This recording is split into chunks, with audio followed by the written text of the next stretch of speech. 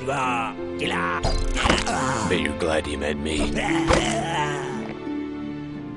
There are several criteria by which we judge a video game. Unfortunately for these scantily clad orc things, this one fails at most of them. But there is a saving grace for this game, a kind of intangible quality that's hard to describe without sounding like a teenaged fanboy on a message board. There are a lot of problems with Two Worlds 2, but if I could, this game is pretty freaking cool.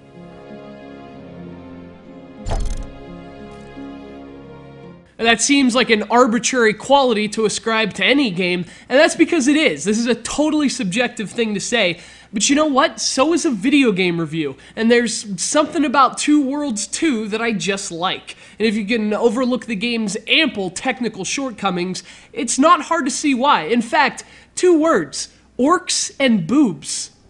Of course, there's also more to the game than just that. Two Worlds 2 is a sequel to the 2007 original, a game that was released for the Xbox 360 and the PC. This time, Two Worlds has also come to the PlayStation 3 and the Mac. Obviously, we're playing the PS3 version here, but across all those platforms, Two Worlds 2 is basically the same epic action RPG, and that's both a good and a bad thing. You play as a human whose sister has been kidnapped by this evil king guy. Interestingly enough, given the game's backstory, you're assisted in your journey to rescue her by a group of orcs. These aren't quite the orcs that Tolkien imagined either. These are like wise magical orcs, critical of man's natural inclinations for violence and self-destruction. And speaking of Tolkien, there's a lot of imagery in this game lifted from fantasy epics like Lord of the Rings and even countless other video games. In fact, that's one of the game's problems. The characters and designs are just so stereotypical, you'll swear you saw them in some other game, only you didn't. They're just that unoriginal looking.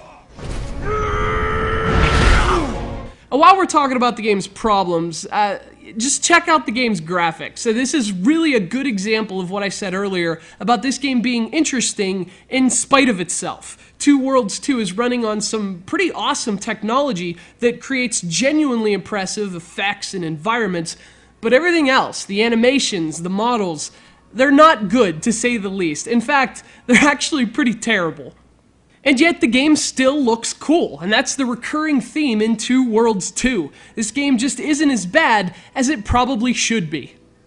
This is another massive action RPG in the form of a fantasy epic, a title not unlike the Oblivions of the world. You play from a third-person perspective, running around casting spells, collecting a myriad of objects, and thankfully, waging battle without taking turns. The Zelda fan in me might have something to do with it, but running around these environments during my quests, it was fun enough to mask the game's shortcomings.